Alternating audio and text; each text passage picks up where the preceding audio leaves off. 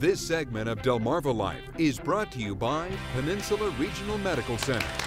Well, just in case you did not know, May is National Stroke Awareness Month, and according to the National Stroke Association, over 400,000 women experience a stroke every year. At least 1 out of 5 of those women die. But stroke is not just a disease for the elderly. As a matter of fact, strokes are on the rise in young women by up to 40%. Family members who have died from a stroke. But not every stroke victim has the classic risk factors. In fact, migraines could be a sign of stroke. They are vascular headaches that cause blood vessels to spasm. The spasms can cause blood flow loss to the brain and create clotting, increasing a woman's risk for stroke by 3 to 6 times. Yoga lovers, watch your neck. The neck has major arteries that transport blood to the brain. Sudden movements that extend it too far can cause a blood clot. Finally, a new study shows that 1 soda a day increases the risk of stroke in women by 83%. And another uncommon risk for women is giving birth. During birth, a woman has major hormonal changes and blood pressure typically rises. Studies show that during the postpartum period, a woman's risk of having a stroke is 2.5 times higher than usual. Isn't that something? So joining us with more on strokes in women is Dr. Sugandha Khanna with PRMC's Emergency Department. Thank you so much for joining us this afternoon. It's a pleasure to be here. We just heard a lot of great information about strokes, and it seems like the numbers for strokes in women is rising. Why do you think that is? I think the reason why the numbers of strokes in women is rising is because the risk factors are rising. And the risk factors for younger women are the same as risk factors for older women.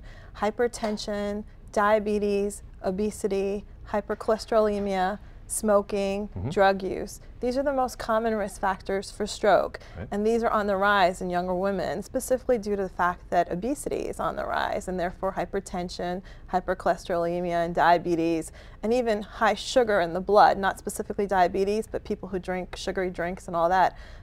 That's becoming more and more common. Now, on that list was neck trauma. Yes. That's kind of interesting. Yeah, so one of the things that's happening is people are going to the gym and they're going for yoga and doing all sorts of exercises that put you in prolonged positions, neck positions that are uncomfortable, and can actually kink the major arteries that go up to the brain that are in our neck. They're called the carotid arteries.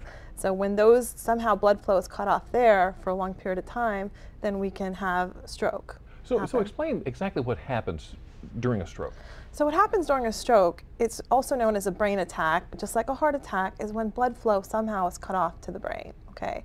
So there's a bunch of different ways that this can happen. We can throw a clot and occlude an artery, okay? We can have what's called vasospasm, or a spasming of the artery down, okay? We can have plaque or atherosclerosis obstructing, or we can have bleeding, like if we have an aneurysm that bursts, or if we have hypertension, extremely high blood pressure that causes the artery to bleed.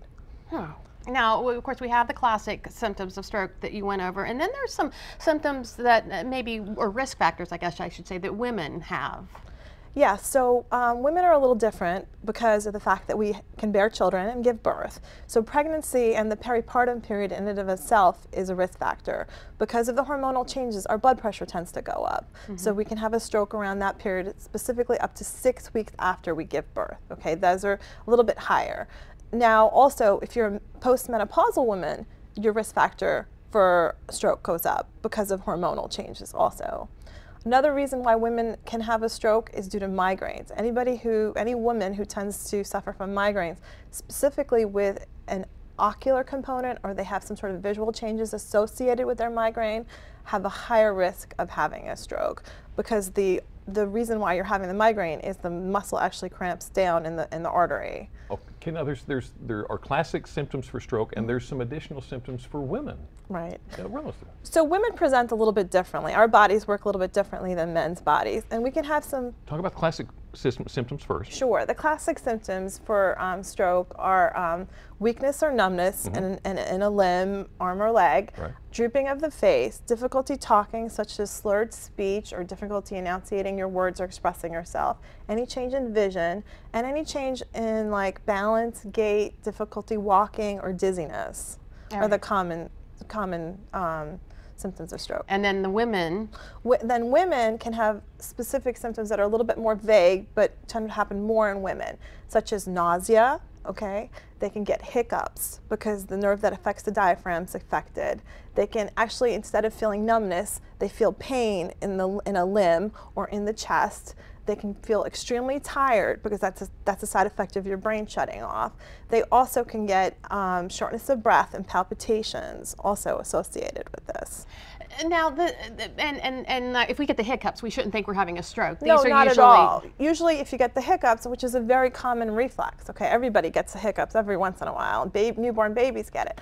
But if you have the hiccups and you can't move your arm, I mean, if you have other associated symptoms, then please call 911 and go to the hospital. And that's what you should do if you think you're having a stroke, no matter what, call 911. Definitely. If you think you're having a stroke, tell somebody. If you think you're not being your normal self, tell somebody and call 911. Don't drive yourself to the hospital. And it's preventable too, so yes. Wonderful information. Thank you so much for joining us. If you would like more information on Peninsula Regional Medical Center, including what we just talked about, go to our website, delmarvalife.com, and click on the show tab.